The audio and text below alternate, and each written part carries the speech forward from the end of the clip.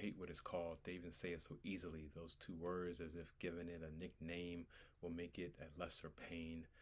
I hate what it's called, yet they say it as if it's a medical term invoking something criminal as it enters intravenously.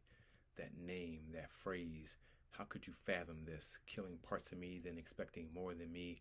Walking in gingerly, holding that bag so easily, further destroying this shell of me. Hating that I am not as strong as I used to be. Why do you do this to me? Pretend that you are helping me. Every 2 weeks the same thing. Pumping this red liquid purposely, feeling it enter me. With everything I have left, I will help whoever needs it, so that we can stop using this. Save me and kill that red devil.